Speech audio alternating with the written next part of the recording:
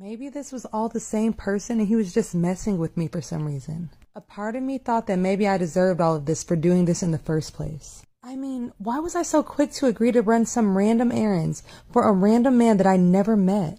Sure, I needed the money, but going into a stranger's house has got to be on the list of the top 10 dumbest things you could ever do.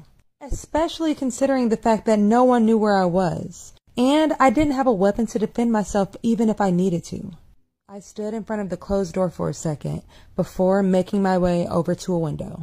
I tried to open it, but the security system had locked the window shut as well. I thought about breaking the window open and I grabbed a sturdy-looking base. I took a step back and then I threw it at the window as hard as I could. The base shattered as it made contact with the window, but the window was fine, unscratched even. The only way I was getting out of this house was through the door, but first I had to disarm the security system.